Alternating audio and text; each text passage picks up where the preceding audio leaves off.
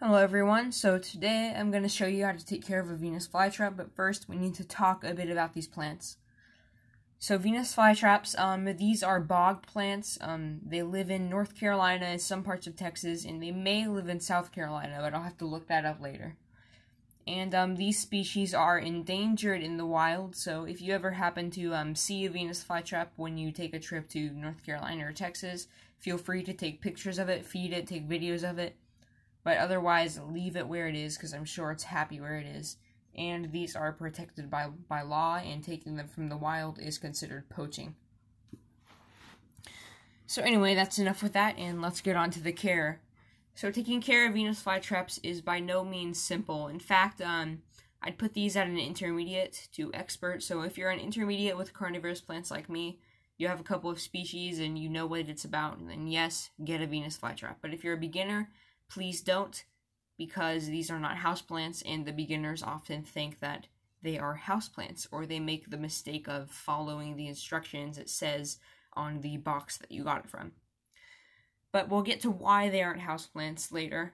But first, we need to start off with soil mixes. So I like to keep mine simple. I just mix it with peat moss and sphagnum moss. Of course, you can add sand to this and perlite, but I just like to keep it simple. Next is water. So down here I have a drainage tray, and this isn't really a drainage tray because I use tray method for all of my temperate carnivorous plants because they require wet soaked soils. So never ever let this dry out, and never ever let your drainage tray dry out. Always keep it constantly filled with water because these plants will suffer. Even if you just let the top layers of soil dry, don't do it. Just please don't do it. So next, we're going to talk about feeding these guys. So if you have them outside, which you should have them outside, they will just feed themselves. You can see that there's a bug in here, there's a bug in here, there's a bug in here, and there's probably a bug in that one, but I'm not sure. So once your Venus flytraps are done with their bugs, I'd recommend that you get a toothpick or a pair of tweezers and pull the bug out. Because if you don't brush their teeth, this trap, you will eventually lose this trap, because what happens is the bug, it gets in here, and it just stays there, and it starts to get mold, and it'll eventually kill this trap, and then you won't have this one anymore. So that's pretty much all for the feeding. Now we need to get to lighting. So lighting is very, very important. This can dictate whether your Venus flytrap will look nice and healthy like mine, or sun-starved, like they used to look.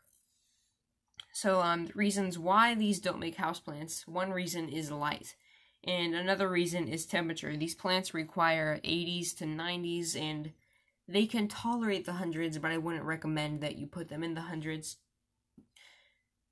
And in a house, you can't really get to the same heat that you'll get outside, and you can't really get the same lighting that you'll get outside unless you have an ultimate grow setup and stuff.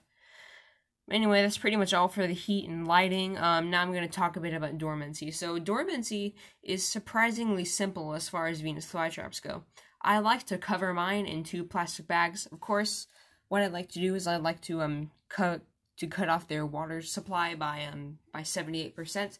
Because in the winter, they like their soil to be a little bit dry. If you have their soil wet, they will still think that it's okay to be out, and they will freeze to death. So don't do that. And that's pretty much all I have to say. Thank you for watching, and bye.